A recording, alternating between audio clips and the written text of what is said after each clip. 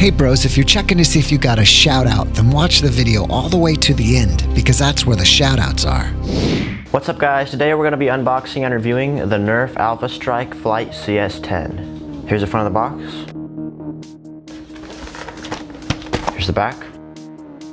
Let's open it. So in the box, you're going to get the instruction manual, the gun, one 10-round magazine, and 20 darts. So here's the gun. First I'll go over the basic colors and design of it. It's all yellow. It's got the yellow and black Alpha Strike theme. I think it looks pretty cool. It looks kind of like the N Strike theme.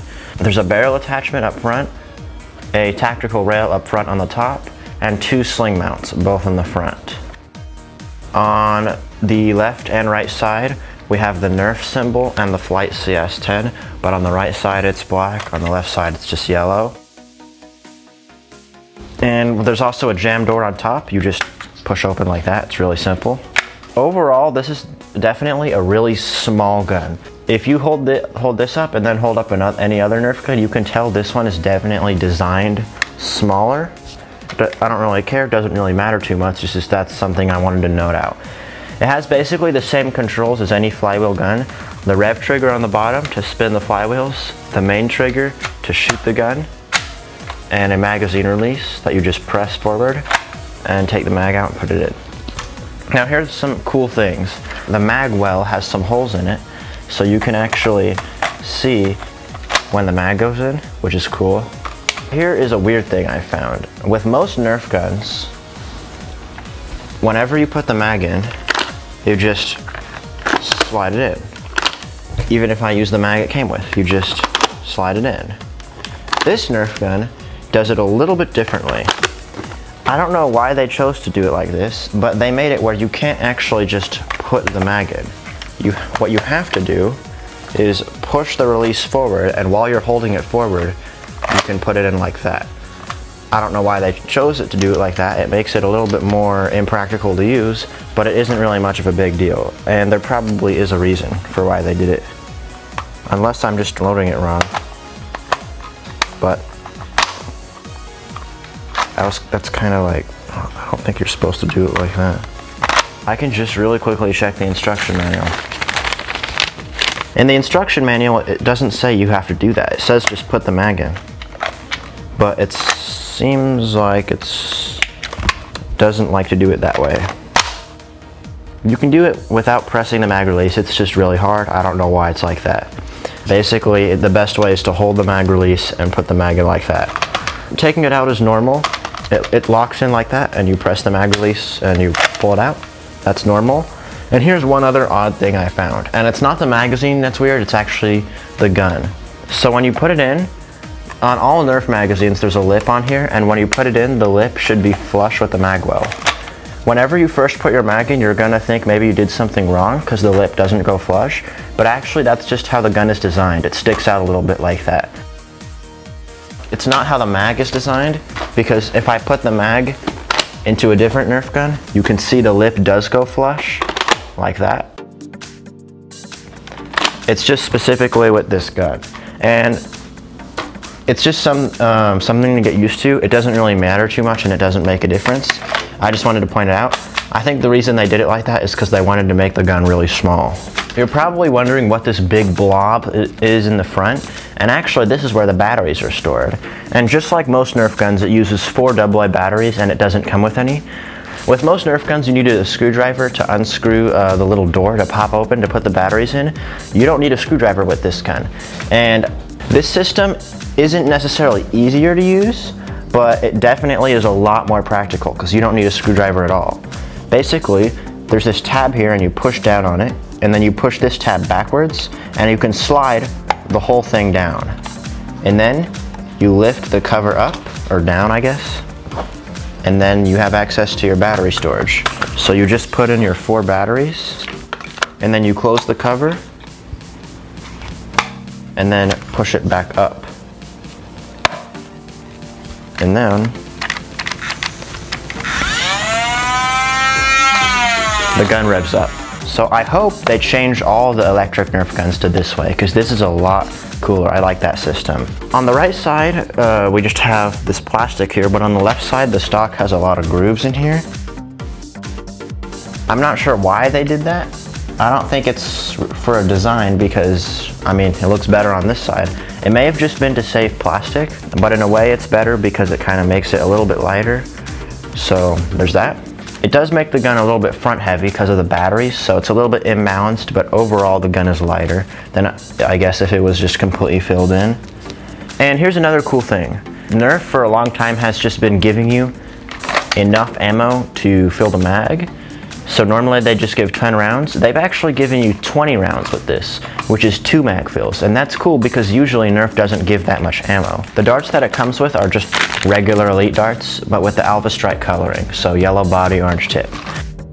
If you don't know how to load a Nerf gun, then you just slide the dart in the mag, and then you push the dart down, slide another one until it's full. We have the Nerf Modulus Ghost Ops chronograph barrel here, and if you don't know what this is, we have a review on this. Basically, you can attach it to a barrel mount on a normal Nerf gun like this, and you can use it to chronograph your darts. So let's turn it on, and let's do a chrono test. I'll shoot just a couple rounds. So that was 71.2. 71.7, 64.6, 71.5,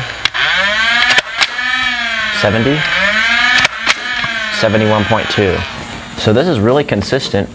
Every one was, well, almost all of them were 71. There was one 65, I think, but that was because I wasn't revving it as much. If you rev it up pretty much all the way, and you're just shooting at an average speed, you should have about 70 to 71 FPS, which is pretty high.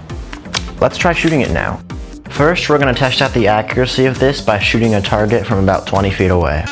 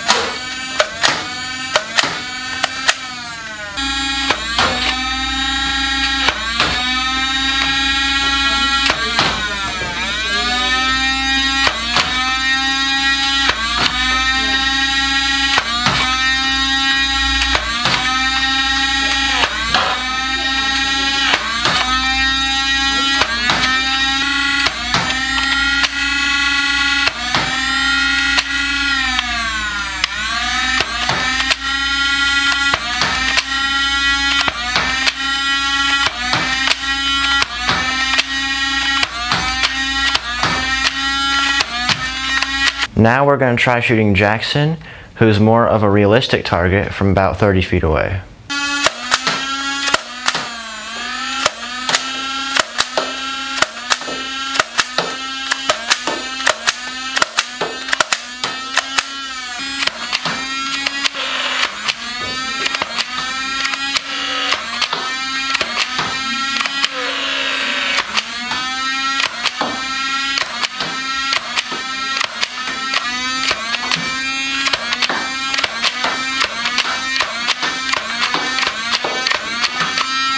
Here are my final thoughts. There are only two main things that I don't like. One thing is how it's really hard to just slide the mag in. You have to really force it. You have to hold down the mag release and put it in like that to be easy. And the other thing is something I noticed while I was shooting.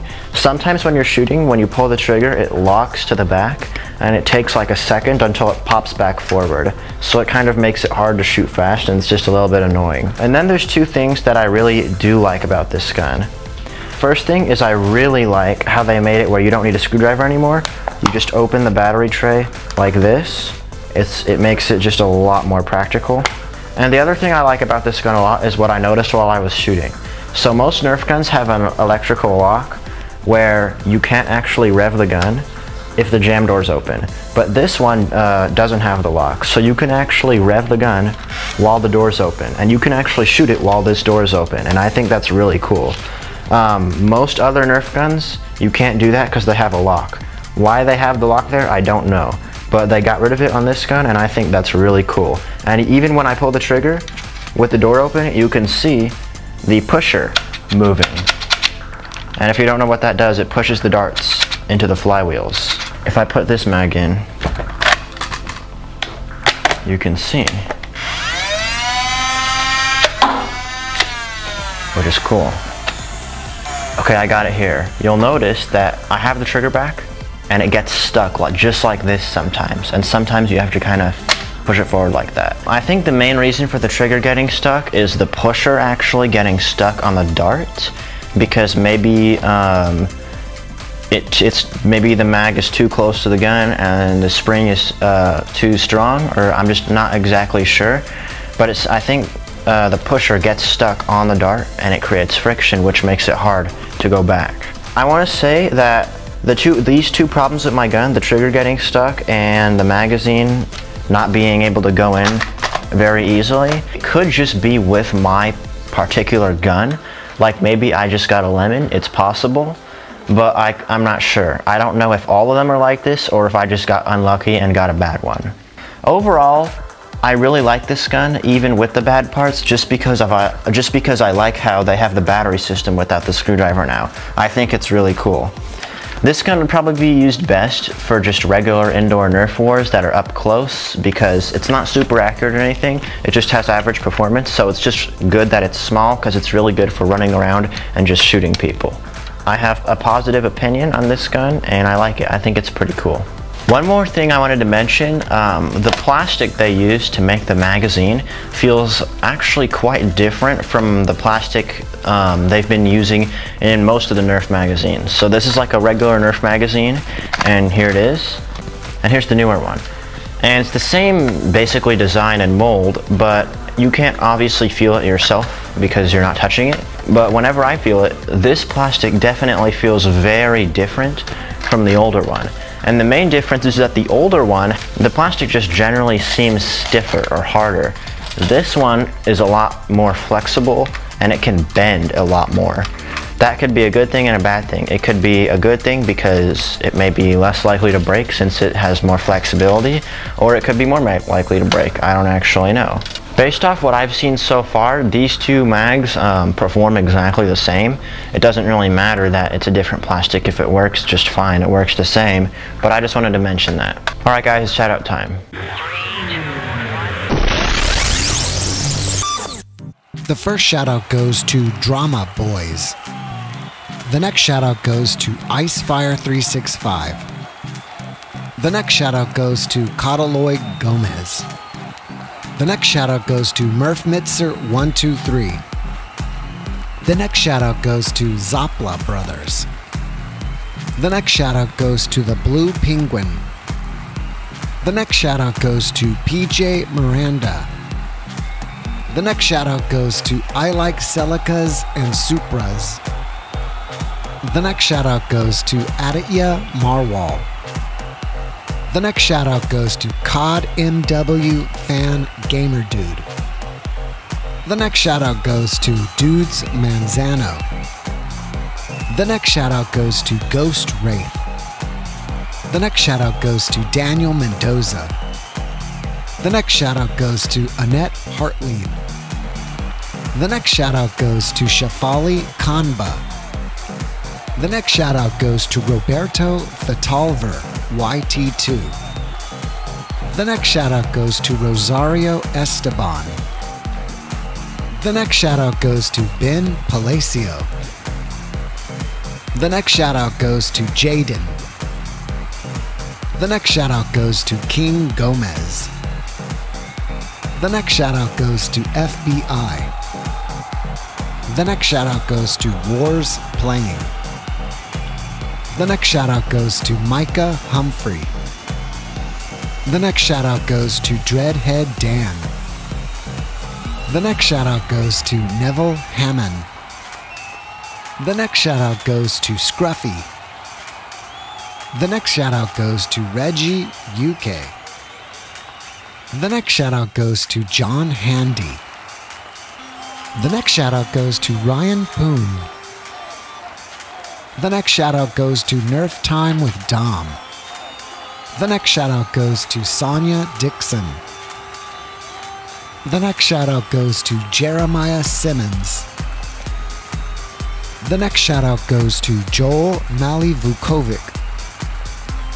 The next shout out goes to Reading Time. The next shout out goes to Cute FNAF Fan Animation 375 and game videos and vlogs. The next shout out goes to Jake Bloor. The next shout out goes to Bunny Ayuyao David. The next shout out goes to Caleb Burns. The next shout out goes to Cray Zay.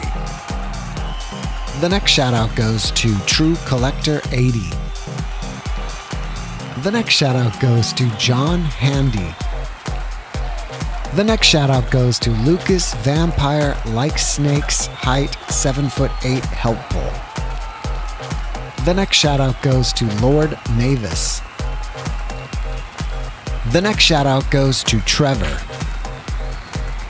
The next shout out goes to Tweaks Gaming. The next shout out goes to Nor Film Channel. The next shout out goes to Papa Kalashnikov. The next shout out goes to Aaron Beasley. The next shout out goes to Chrissy Boy.